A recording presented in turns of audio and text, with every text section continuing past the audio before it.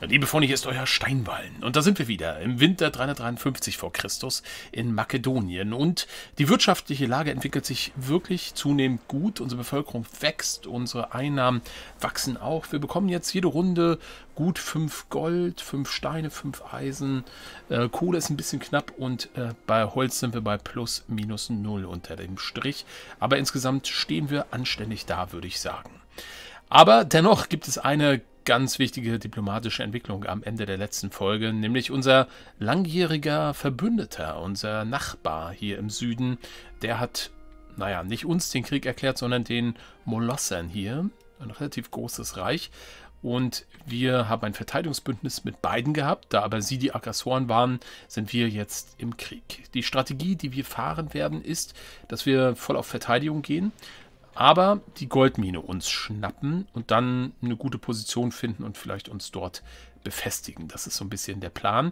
Falls es kritisch wird, falls wir merken, sie erobern, müssen wir natürlich irgendwie nachlegen. Aber wir haben hier einiges an Truppen, die hier oben zum Beispiel sowieso im Moment nicht eingesetzt werden können. Da gibt es vielleicht ein bisschen Potenzial für Maßnahmen. Im Moment bin ich jetzt noch nicht groß verunsichert. Mal sehen, vielleicht schätze ich es auch falsch ein. So, starten wir, und zwar mit einer Sache, der wir schon lange entgegenfiebern, nämlich mit der Frage, kriegen wir hier endlich unseren Schatz? Also, meine Vermutung war jetzt, dass er hier liegt, deswegen buddeln wir hier erneut. Also, Schatz finden bitte. Und auch hier haben wir ganz offensichtlich keinen Schatz gefunden. Nun gut, dann werden wir die beiden anderen Felder noch absuchen. Es kann natürlich auch sein, dass die Nachricht kam, nicht weil wir hier waren, sondern zum Beispiel, weil wir hier waren. Und es ist möglicherweise auf einer der anderen Inseln, könnte das noch sein. Können wir vielleicht nochmal in die Mission gehen oder so? Wo haben wir das mit dem Schatz? Piratenschatz. Ah, schaut mal. Ah, ja, obwohl. Also hier oben wäre noch eine Möglichkeit, hier unten tatsächlich auch. Aber ich vermute trotzdem, dass es auf der Insel ist. Ich bin gespannt, ob wir das noch jemals irgendwie lösen können. So, Thema aber eigentlich jetzt als nächstes Handel und Diplomatie. Ich denke, wir sind in der Lage, dass wir nochmal Eisen handeln können.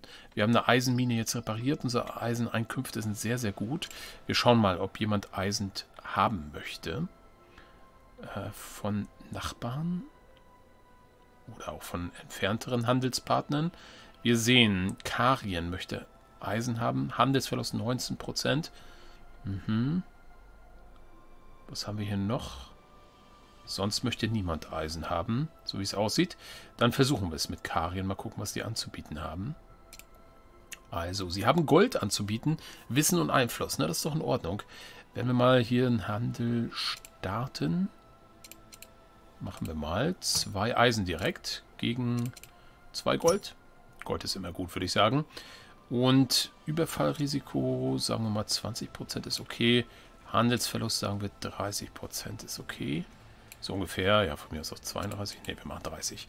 Und jetzt sagen wir Vorschlag unterbreiten, in gewohnter Weise. Dann gucken wir. So, mehr ist da erstmal nicht zu tun. Dann kommen wir zu unseren Einheiten. Und ich sehe gerade, was haben wir denn hier? Ist das ein Nomade? Ernsthaft? Die stellen uns hier ein Nomade entgegen. Das ist ja interessant. Gut, wir sind hier 2,6 und 3 einigermaßen schlagkräftig. Der Nomade ist schwach. Allerdings sind das Ebenen. Obwohl, auf Ebenen kämpfen wir unsere Peltasten hervorragend. Dann sollten wir uns vielleicht auch noch auf einer Ebene positionieren. Wobei auch hier Hügel haben wir 20% Verteidigung. Hier auch. Ist eigentlich egal. Wir marschieren hier hin, würde ich sagen. Und wir werden hier angreifen. Wir werden nicht zögern, Leute. Wir wollen Athen treffen. Bis ins Mark.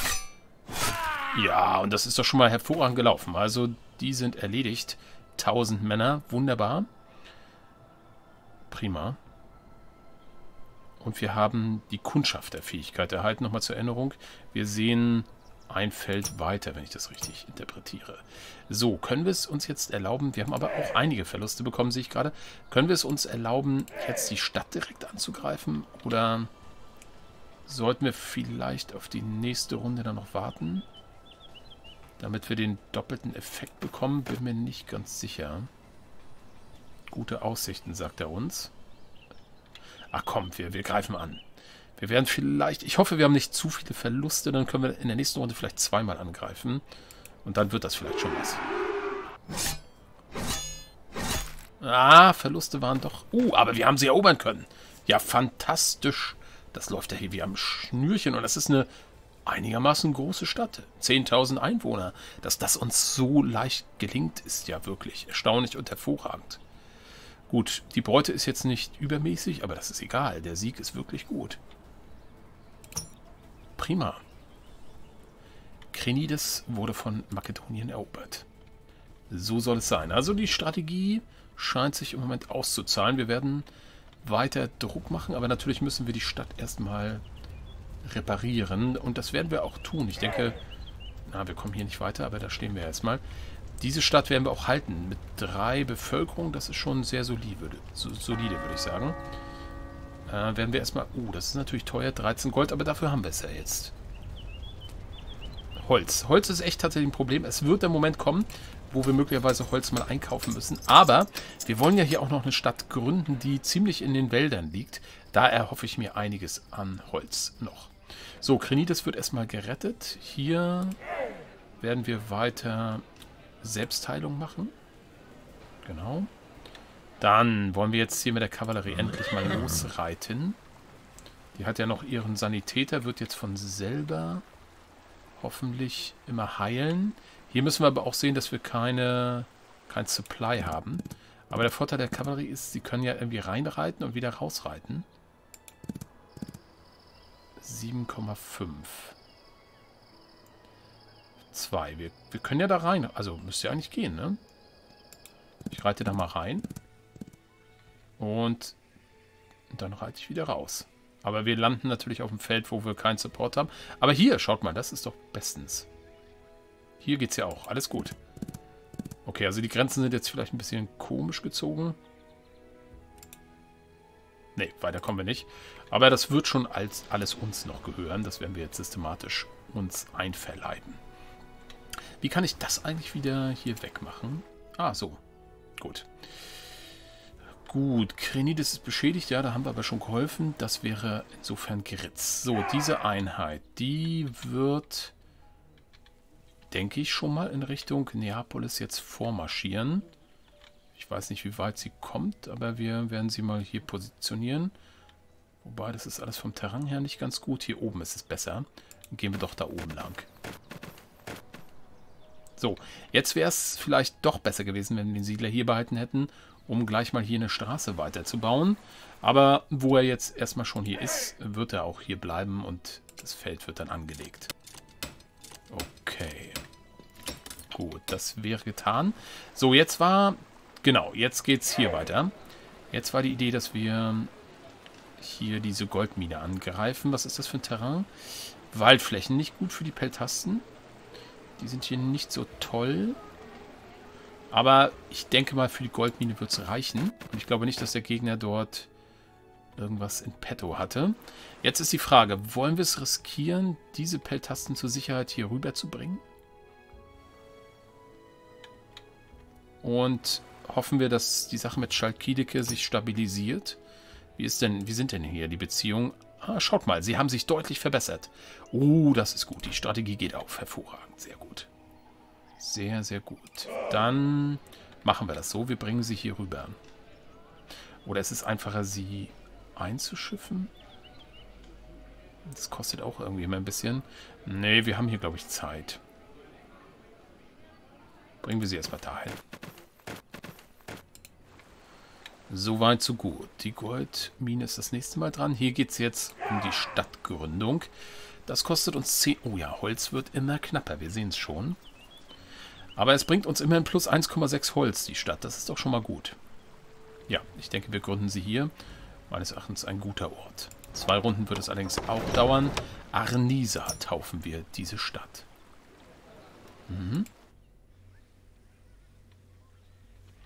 So, hier ist die Straße gebaut. Sehr gut. Wie geht's dir jetzt?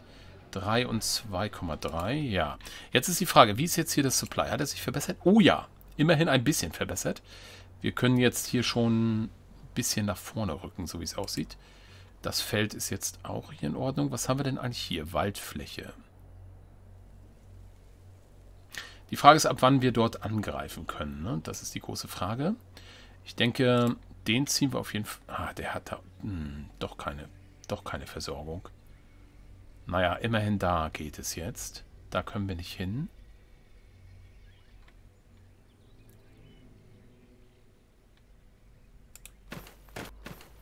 So. Wir werden den General... Das ist die Kavallerie, ne? Ich meinte vielleicht... Ach, die kriegen gar keinen Nachschub. Das ist so erbärmlich. 67% hier. Wir können ja natürlich erstmal wieder hinreiten und zurückreiten. Das geht natürlich auch. Das ist auch eine gute Idee. Klar, hätte ich auch gleich machen können. Das vergesse ich immer, dass die Kavallerie ja sehr flexibel einsetzbar ist. Schaut mal, wir können auch hier hinreiten. So. 5,5. Ah, doch, da ist ein Feld ohne. Was ist das hier? Fragezeichen. Ach, das sind diese unabhängigen Städte, ne? Nun gut, also da kommen wir auf jeden Fall zurück. Wir haben dann auf diese Art und Weise ja auch ein bisschen Land erobert. Das ist ja auch Questziel. Vielleicht wird sich hier der Supply dann auch verbessern mit der Zeit, dass wir hier ein bisschen flexibler sind. Das wäre eine feine Sache. So, den General bringen wir auch schon mal hier hin. Und du bleibst, würde ich sagen, weiter hier stehen, um die Stadt noch ein bisschen zu sichern. Ja. Soweit, so gut. Was machen wir mit dir? Wir machen hier nochmal Selbstheilung. Okay. Damit scheint es, dass wir erstmal durch sind. Ich frage mich, ob die auch hier aggressiv uns gegenüber attackieren werden. Ob die angreifen werden oder hier wirklich nur ihr Gebiet verteidigen. Das wird auch nochmal interessant zu beobachten sein. So, du bleibst da stehen. Haben wir noch eine Einheit vergessen? Ja, du bleibst auch stehen. Ich drücke immer E, das beendet den Zug. Aber ich will auf Nummer sicher gehen, dass ich keinen vergesse. Habt ihr mich ja auch ermahnt. Halt, hier können wir tatsächlich auch noch heilen. Das nutzen wir dann. Sehr gut. Habe ich gar nicht gesehen. Die ist ja auch angeschlagen. Und damit haben wir alle Einheiten bewegt. So, wir haben 3,5 Gold. Eine Sache würde ich nämlich demnächst mal gern bauen. Und das ist ein Tempel. Dazu brauchen wir aber 10 Gold. Das dauert noch ein bisschen. Ich habe nämlich einen schönen Standort gefunden, wo wir 4 Städte davon profitieren lassen können. Das ist was Feines. Aber dauert noch ein bisschen. So, insofern investieren wir jetzt erstmal nichts. Der Holzmangel macht mich ein bisschen nervös. Die Frage ist, wir könnten auch in der Richtung nochmal handeln. Also wer könnte zum Beispiel uns Holz geben? Können wir ja mal fragen. Angebote. Wer bietet Holz an? Wir könnten zum Beispiel noch Holz für Nahrung handeln. Holz. Das Achämenidenreich hat Holz. Ich würde sagen, das können wir mal machen. Zum Beispiel, sie wollen Nahrung haben. Na, das passt doch. Dann kann ich mir gut vorstellen, dass wir 2 Nahrung für 2 Holz raushandeln.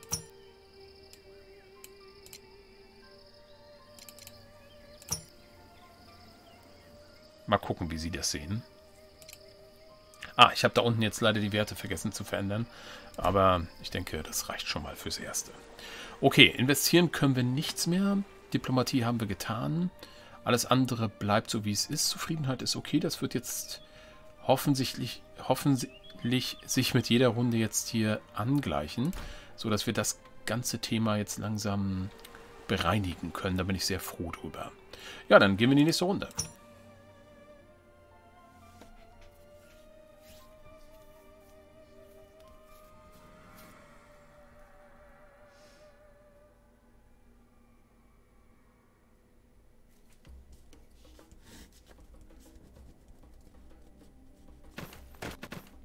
Das sind die unabhängigen Städte, aber Gott sei Dank, ihr seht, sie greifen... Oh! Ah, schaut mal, wie klug. Sie haben sich Land besorgt. Haben sie das? Sie haben uns nicht angegriffen, aber das war eine coole Aktion. Haben sie den See einmal umrundet, um sich das Land zurückzuholen. Witzig. So, das ist der Thessalische Bund, der gerade jetzt versucht mit dem General, glaube ich, Buthrotum zu beeinflussen. Aber sie haben da kein Militär, was da irgendwie agieren kann bei den Molossern.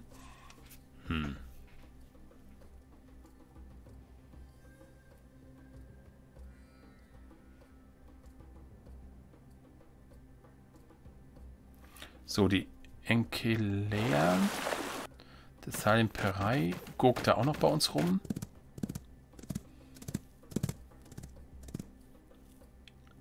Persien ist besiegt. Persien, habe ich gesehen, ist kurzzeitig entstanden.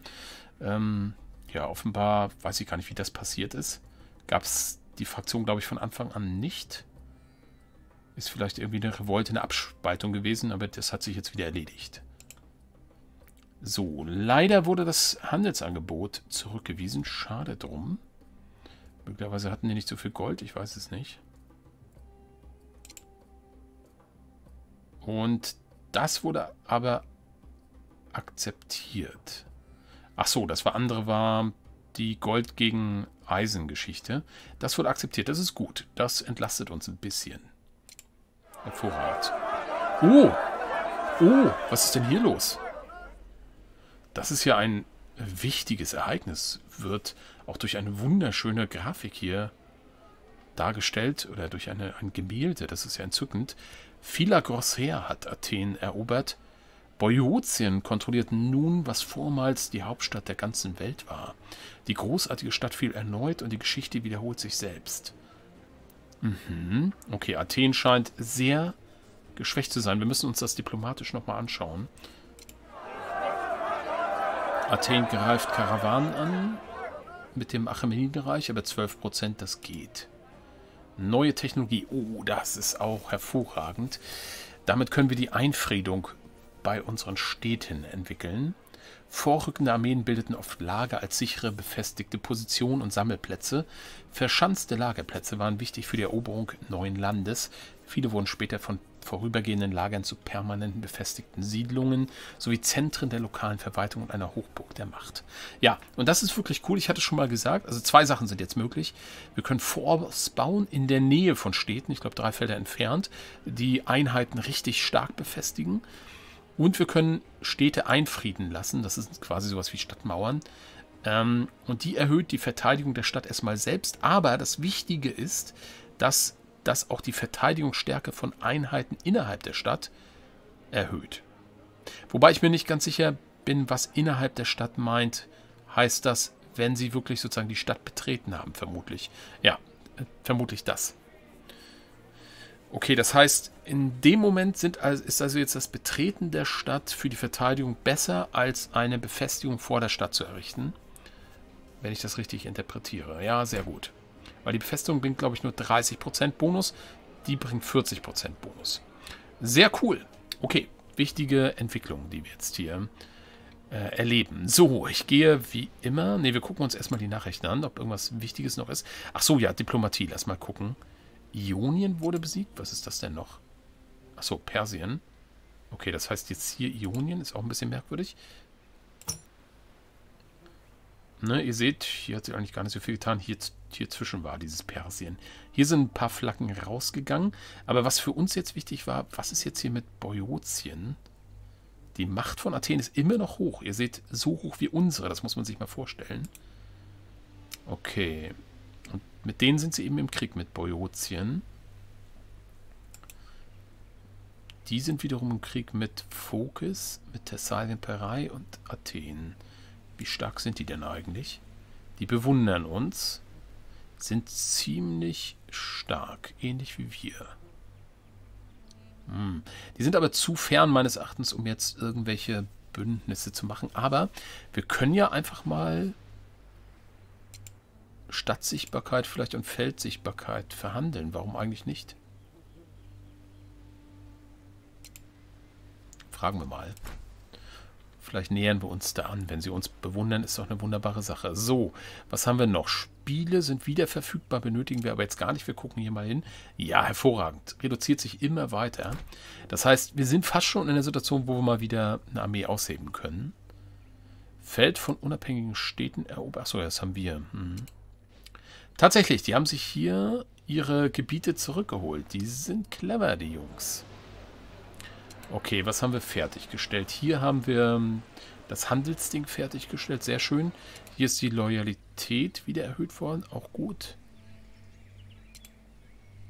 Okay, die heilen jetzt von selbst. Das ist auch gut. Ja. Alle möglichen Einheiten sind bereit. Gut, hier ist also nichts großartig passiert. Ja, sehr schön. Dann würde ich sagen, Handel und Diplomatie gibt es im Moment keinen Anlass. Scheint alles für uns jetzt erstmal okay zu laufen. Dann starten wir wieder mit dem Gewohnten, nämlich hier unten. Mit der Schatzsuche. Und auch hier war kein Schatz. Okay. Naja. Es ist fast schon ein Running Gag. So. Also, Krenidis ist eingenommen. Das heißt, das nächste Ziel muss eigentlich Neapolis sein. Und wir haben hier eine gute Situation mit 40% Verteidigung auf dem Hügel hier. Allerdings nur 90% Nachschub. Aber 90% kann man vielleicht... Das ist in Ordnung. Aber wir können eh nur so ein Stück vorrücken. Machen wir das erstmal. So, eine der Einheiten, würde ich sagen, bleibt jetzt hier. 1717, 1716 nimmt sich nicht viel.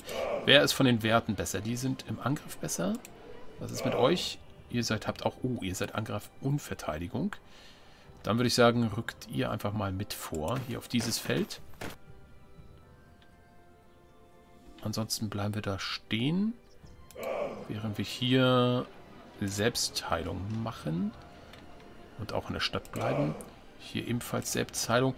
Es wäre ganz cool, was kann die Stadt eigentlich bauen? Das ist nochmal interessant. Die Stadt kann Nomaden bauen. Es wäre wirklich gut, wenn wir an dieser Front eine Stadt hätten, die Peltasten bauen könnte. Ach, die können doch Peltasten bauen. Warum kann ich hier nicht richtig heilen? Habe ich das vorhin falsch gesehen?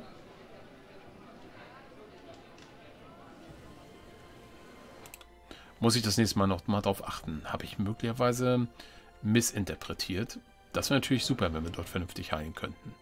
So, wir haben jetzt ein neues Feld. Ich gucke mal ganz kurz, wie es aussieht hier mit der Nahrung. Wir kriegen plus 12. Handeln 7 weg. Sind noch plus 5.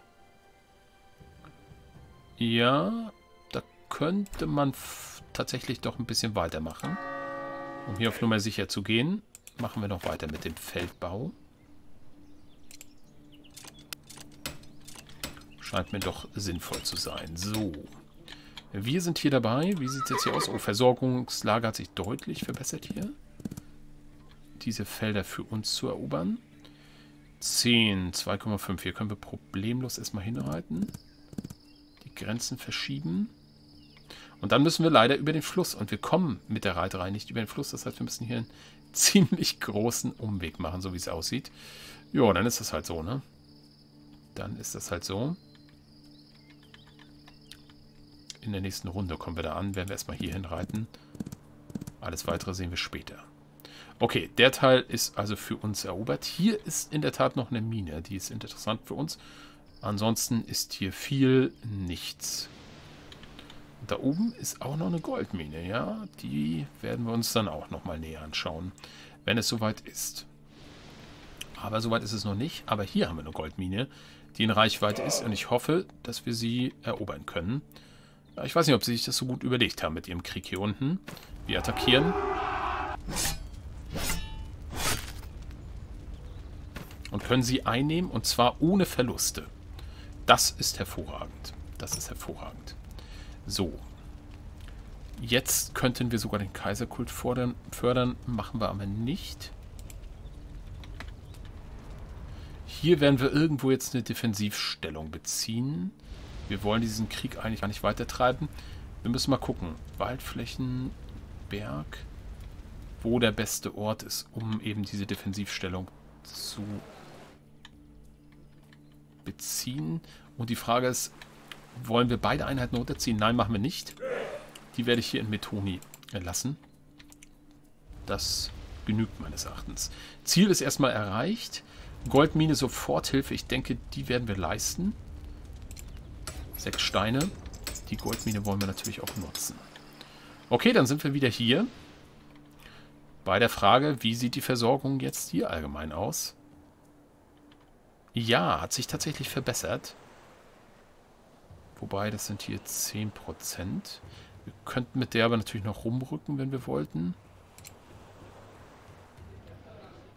Können wir mit denen jetzt? Ne, wir können da immer noch nicht rauf. 39% Nachschub. Ich meinte, wir können auch so eine... Es gibt ja Versorgungswägen, die man bauen kann. Dazu benötigt man allerdings eine Stallung. Diese kostet uns 10 Gold. Das ist vielleicht mal eine Überlegung wert, weil wir können hier offenbar nicht weiter Krieg führen. Die Versorgung ist zu kritisch. Jetzt ist die Frage, wo ist der beste Ort für so eine Stallung? Zu weit hier will ich sie auch nicht haben. Sie soll möglichst auch hier irgendwie in Reichweite sein. Das wäre eine Investition, ne? 10 Gold könnte man mal machen. Okay. So, wir können hier nicht vorrücken. Hilft nichts. Geht halt nicht. Ihr seid nahezu ausgeheilt. Da brauchen wir auch nichts machen. Nee. Und hier einen isolierten Angriff, das bringt meines Erachtens gar nichts. Das Einzige, was wir hier machen können, wir könnten mit der Einheit hier noch ein bisschen mehr Stress machen. Weil die natürlich überall versorgt wird. Das ist natürlich schon ein enormer Vorteil. Hier haben wir plus 30%. Wir könnten hier dadurch natürlich auch belagern. Ja, das ist natürlich krass. Das ist natürlich krass. Wir könnten wir können die Goldmine angreifen und sowas. Die Einheit agiert ja völlig unabhängig vom Support. Das ist mir jetzt erst klar, wie wertvoll diese Eigenschaft ist. Das ist ja der Hammer. Wir gehen mal hier hin und werden... Nee, beeinflussen will ich jetzt nicht, aber das nächste Mal diese Mine angreifen. Und dann werden wir die Stadt dadurch auf diese Art und Weise richtig ärgern können. Ja, 39% ist mir zu wenig. Hilft nichts. Wir müssen die weiter hier lassen. Gut, so, ich habe bestimmt irgendwelche Einheiten übersehen. Ja, zum Beispiel diese Kavallerie. Es bringt jetzt vermutlich jetzt nichts, noch mehr Land jetzt hier wieder zurückzuerobern.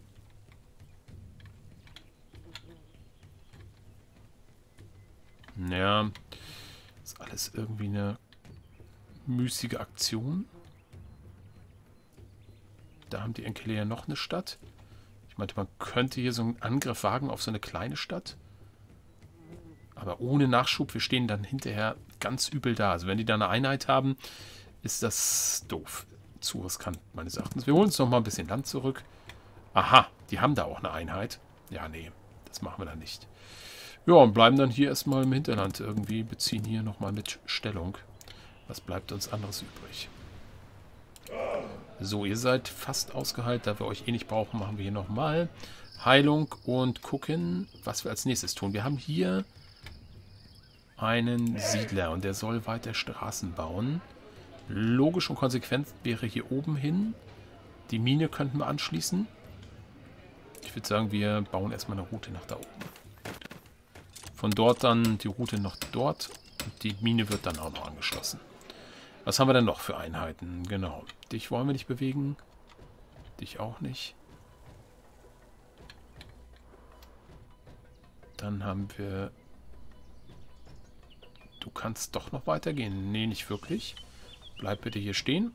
Und dann sind wir durch mit den Einheiten. So, und jetzt ist die große Frage. Bauen wir sowas... Bauen wir dieses Gebäude hier, die Stallung?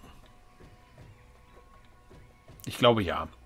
Und dann werden wir uns so einen Wagen leisten und damit sollten wir hoffentlich unsere Versorgungsprobleme lösen können. Jetzt ist nur die Frage, wo kommt die Stallung hin? Wir werden zukünftig vermutlich hier an dieser, sozusagen eher in diese Richtung möglicherweise aktiv sein oder hier weit im Osten. Deswegen will ich es nicht zu weit im Westen bauen. Und dadurch, dass wir Wege haben, sind die auch schnell dann dort. Bauen wir sie vielleicht hier auf die Kreuzung. Finde ich gar kein schlechter Ort. Machen wir das mal. Von dort aus können wir alles schnell erreichen. Okay, da haben wir viel investiert. Wie ist das Verhältnis der Sklaven? 31%, das ist auch sehr in Ordnung. Oh, Steine nur noch 6, aber da bekommen wir eine Menge. Gut. Haben wir alles getan? Ich denke, ja. Wie ist der Stand der Dinge hier, die Mission Grenzsicherheit betreffend? Ach, schaut mal, wir müssen doch diese unabhängigen Städte auch angreifen, um diese Mission zu erfüllen. Na gut, das machen wir aber erst, wenn wir dort die anderen Stämme besiegt haben. Ich will nicht noch mehr Stress dort oben haben. Und vermutlich machen wir das auch erst, wenn wir den Versorgungswagen haben. Weiter geht's.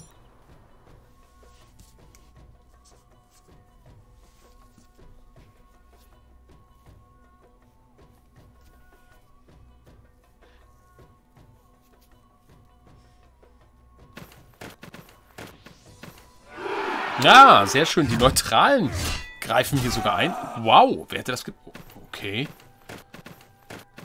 Hat er sich wieder das Land zurückgeholt. Naja, gut. So, die Molosser wehren sich. Greifen jetzt den General an. Der ist auch wirklich... Ich meinte, ist der des Wahnsinns. Der reitet da alleine in das Molosserland. Warum macht er das? Das soll uns nur recht sein. Sowas ist schon ein herber Verlust des Thessalischen Bundes. Die machen jetzt gar nichts, beziehungsweise wir sehen jetzt auch gar nicht mehr, was da passiert, weil wir natürlich jetzt kein Bündnis mehr haben. Oh, Athen hat eine Einheit. Okay, klar, ist auch nachvollziehbar. Wir rücken jetzt an. Ja, die Peltasten werden wir dort nicht so einfach besiegen können. Da müssen wir schon mit 2 bis 3 unserer Peltasten anrücken, damit das gelingt. Okay, da wird der Weg gebaut. Und wir sind soweit, dass wir die nächste Technologie auswählen können. Die ist noch nicht bekannt, aber Schmieden wäre bekannt. Und das ist eine super Sache. Schmiede, das können wir gut gebrauchen, steigert unsere Ressourcenproduktion von Minen im Umkreis. Das gefällt mir ganz gut.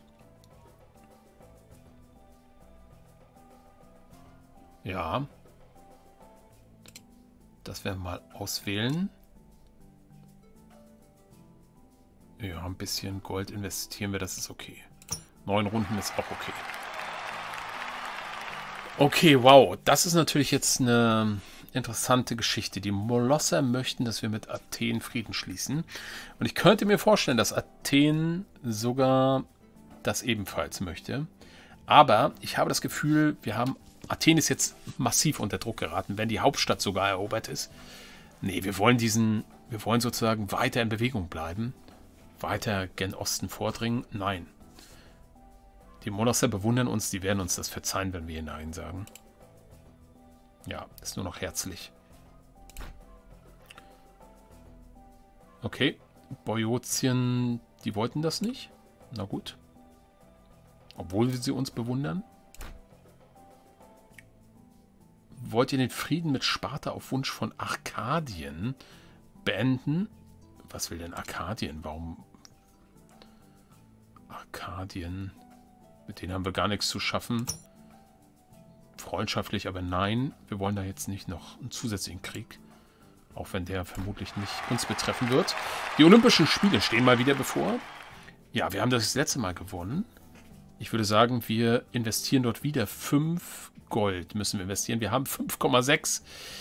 Aber es war irgendwie so lukrativ und ich hoffe auf den Piratenschatz. Insofern, komm, wir sind dabei. Wir sind wieder dabei. Und wir starten die Runde. Okay, prima. Und nein, jetzt grabe ich nicht. Jetzt warten wir noch schön bis zum nächsten Mal, bis zur nächsten Folge, ob wir endlich diesen Schatz bekommen. Ja, unser Schatzkammer würde es gut tun, würde ich mal sagen. Nun gut. Also, spannende Ausgangssituation oder spannende Situation nach wie vor. Sehr interessant alles. Ich bin echt gespannt, wie das sich hier so entwickelt und weitergeht. Macht mir wieder großen Spaß, dieses Spiel. Wirklich toll. Wir sehen uns in der nächsten Folge. Bis dahin macht's gut. Euer Steinwallen.